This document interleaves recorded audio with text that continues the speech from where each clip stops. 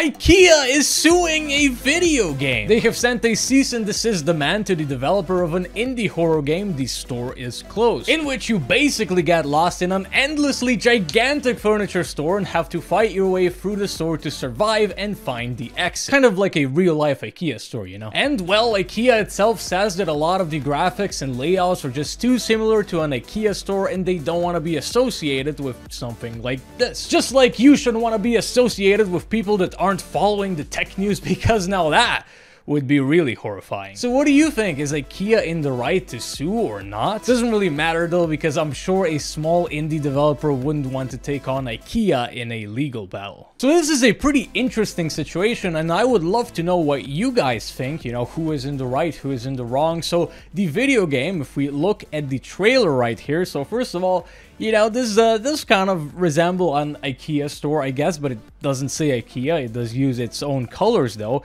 And this is the actual game, which actually seems like quite complex, quite fun. It seems like you can break stuff, craft stuff, and I mean, this store is just...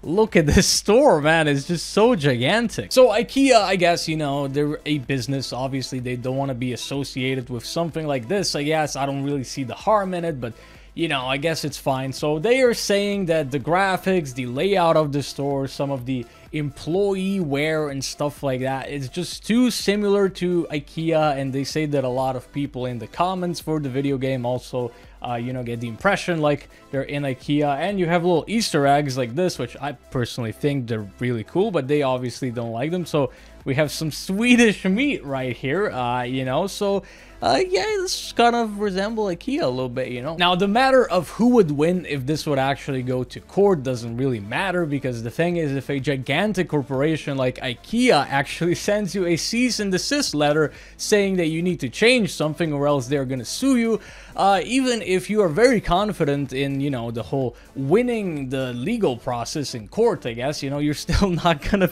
take a risk and go into a lawsuit battle with Ikea, because I mean, that could get dragged out for multiple years and that could cost a lot of money, and you could, you know, very well go out of business before you're done paying for all of your legal fees. So pretty unfortunate, you know. I think it would have been pretty cool to have sort of an Ikea-like store, and I mean, it's just, it fits really well, you know. First time I went into just a gigantic Ikea furniture store, you know, it is kind of hard to leave, you know. They have all those corridors and stuff set up in a way where, you know, you go in and then you sort of just have to keep going, have to keep looking at various products before you can actually leave the store. So I don't know, I think it fits pretty well, but you know, if Ikea is not happy, then unfortunately you're just gonna have to comply or enter a legal battle with a gigantic company.